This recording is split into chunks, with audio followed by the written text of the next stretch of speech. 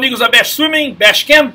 Estamos falando aqui na portinha do Parque Olímpico. Hoje foi um dia de fazer uma vistoria exatamente na posição onde vai ser a transmissão do Sport TV, uma visita, e olha, já tinham aí pelo menos umas 20 ou 30 delegações já treinando. Poucos atletas, mas já tinham bastante países ali ao redor da piscina, treinando e tal. Eu vi pelo menos 2 nadadores que a gente poderia dizer que já são candidatos à medalha dos tantos que estarão nas Olimpíadas. O primeiro foi o argentino Federico Gravit, que foi o primeiro e único argentino que chegou até agora, e depois a Katinka Hosszu. Katinka Hosszu, a dama de ferro, sua 4ª Olimpíada, nunca ganhou uma medalha olímpica. Já ganhou tudo, né? Campeã mundial de curta, de longa, recordista mundial, 18 recordes mundiais, mas medalha olímpica ela não tem nenhuma. E a Katinka Hosszu deu uma entrevista para nós. O Hosszu foi bastante gentil. Katina veio conversar conosco. Eu vou apresentar a entrevista na íntegra. Só que a entrevista está em inglês e nós não vamos traduzir. Aliás, durante a Olimpíada a gente vai apresentar várias entrevistas e, infelizmente, pelo tempo, até para a gente colocar as coisas no ar, não vai dar tempo para traduzir. Mas eu destaco algumas coisas importantes em relação à entrevista da Katinka Hosszu. A primeira delas é de que ela falou que vai nadar 6 provas, 5 provas individuais, mais um revezamento 4 por 200 livre. É uma novidade, hein?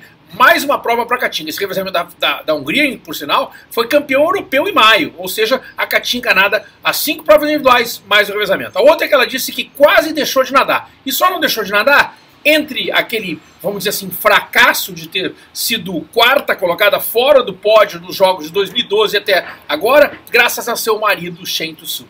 E esse fracasso foi exatamente Hosszu que transformou o fracasso num 4º lugar, 4ª melhor nadadora do mundo. Ele mostrou a ela a importância de que era ser 4ª melhor nadadora do mundo.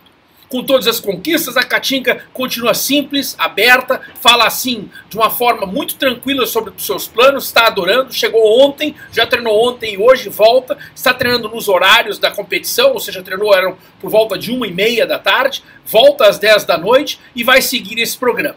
A Katinka Hosszu é a única nadadora da Hungria presente. Os nadadores da Hungria ainda não chegaram, estão ainda talvez em algum training camp, mas aqui no Rio de Janeiro apenas a Katinka Hosszu e o seu técnico Hosszu. Vale a pena conferir, essa é a Bash Camp Olímpica, diretamente do Rio de Janeiro.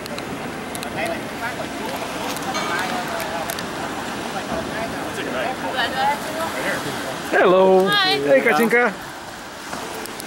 How are you? Good to see you, bro. Thank you for coming. Yeah, no problem. So welcome to Rio first. Huh? Thank you. I would like to check. So 5 events. What do you think will be enough?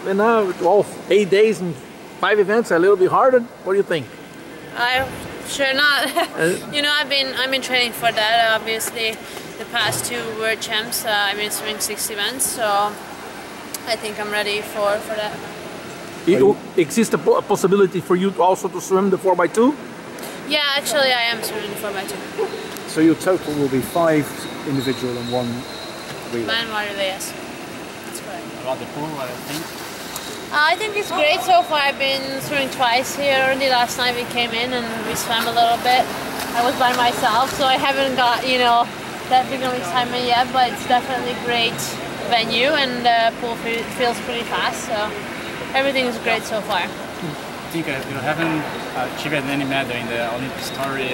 Is it a dream for you here to conquer 1, 2, 3 or 5? You know, for me it's going to be just another race. I definitely want to have fun. Obviously, I want to get out there and, you know, try to win as I always do. I definitely will give my best and I will try my hardest. Obviously, it would be awesome to be on a podium. It seems incredible that an athlete of your talent has never won an Olympics title after 3 games.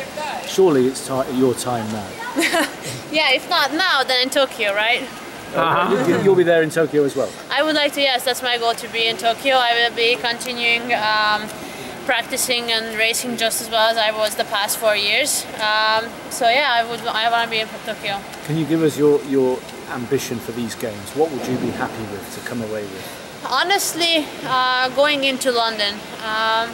I was just finishing off my college career, and that was kind of the year when I was turning pro.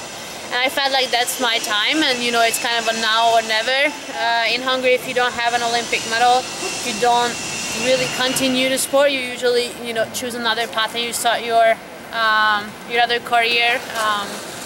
And you know, for me, I was super nervous in London. I felt a lot of pressure, and I definitely didn't feel like I gave my best that I could have. I didn't just get out there and race as I did the past 4 years after London.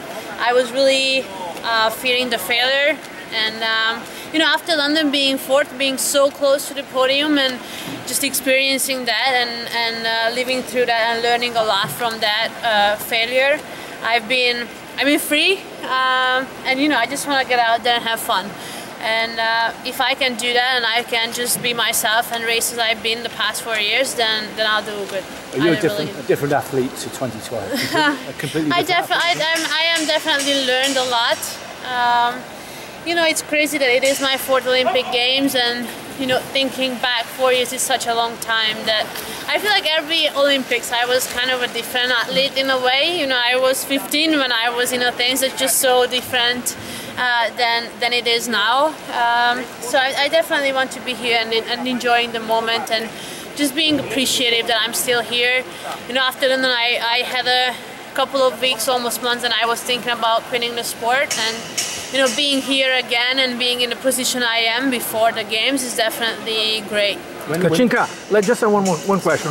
What about any special preparation regarding to the times, like 1 p.m. for prelims and 10 p.m. for finals, or you're just doing a regular schedule?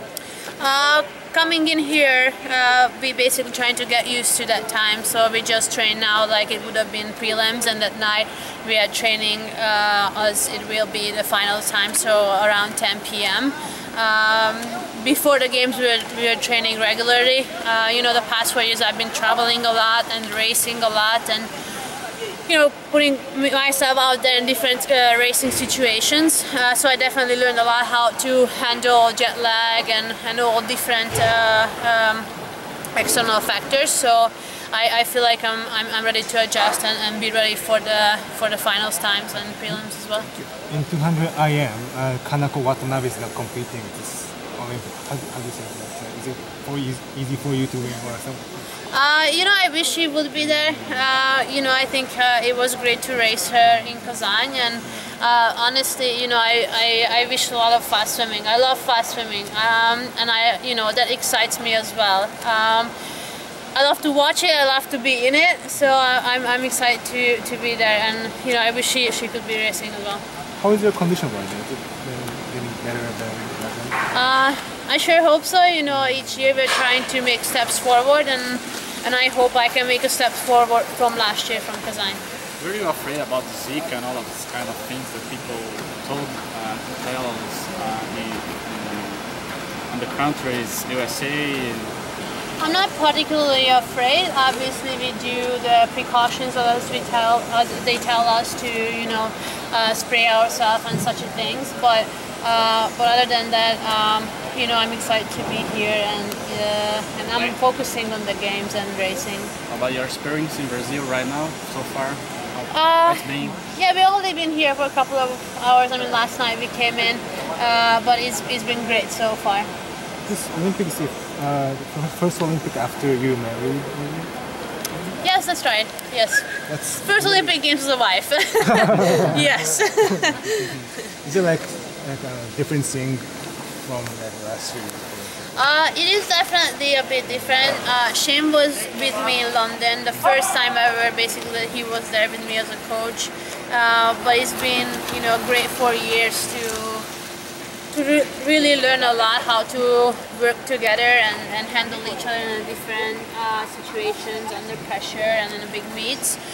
So I think the two of us are a lot more comfortable now, and you know, we've been through a lot together. So we are really excited to be here together and, you know, share this experience, these moments. You said that you nearly considered retiring at one point. When exactly was that? After the games in London. After London. And what gave you the impetus to start again? That, you know, my husband. Well done, mate. Well done. Yeah. It's crazy for me. London at the time felt like a huge failure, as I said, the 4th place. And Shane was the one who told me, you know, being fourth in the world in something, that's actually amazing. And why would I start throwing all those years and all the hard work away just because one race didn't go the way I wanted? And that kind of, you know, put the whole games in a different perspective for me. And he actually told me in London already that this fourth place might be the best thing that ever happened to you. At the time I thought he was crazy, and I laughed at him, but you know, after 4 years, it's hard to say, but he was right. He was right. And I learned a lot in London, and it made me really tough, and it made me appreciate the sport and all the opportunities we have. Do you feel, in a sense, these games are almost a kind of redemption? You know, you had that really hard time, you felt depressed about it. And well, honestly, actually, after London, right after London, in a couple of months, all I could think about is, okay, let's do it in Rio, and all for Rio.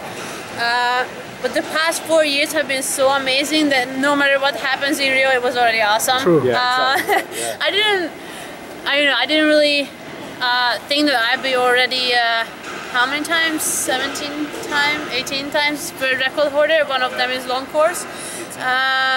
And another 4 world titles. So that's just saying it's pretty crazy and pretty amazing for me. So honestly, I just, you know, it might sound a bit cliche. They say that journey matters more, and it definitely has for me.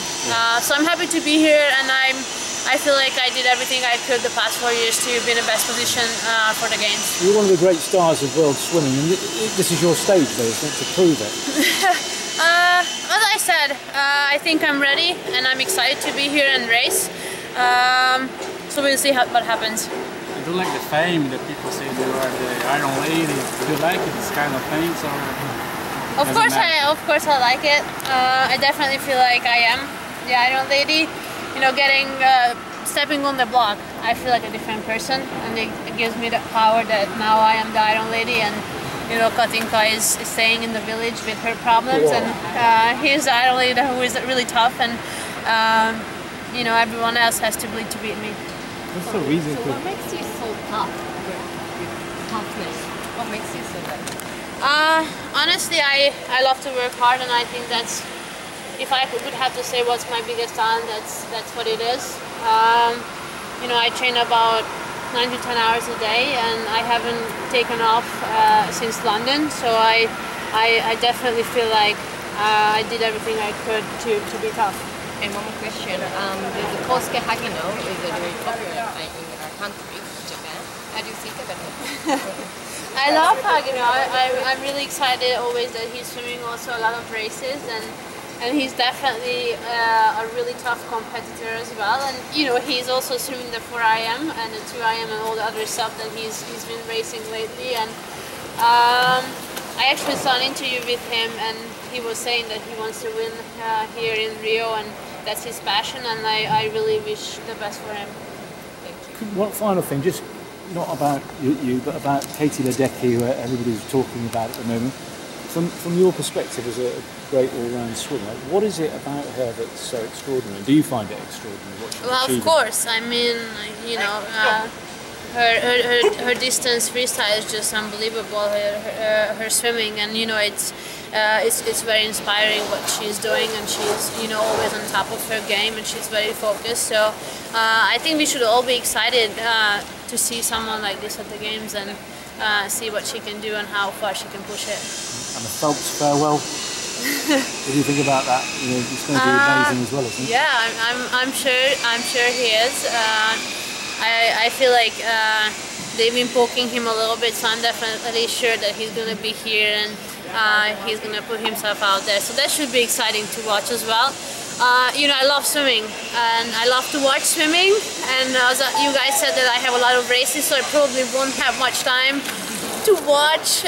Unfortunately, I will have to be focusing on my swimming, but even after Kazan, I went home and I literally rewatched all the races, because a lot of them I couldn't watch live. So, but I'm definitely excited to see those.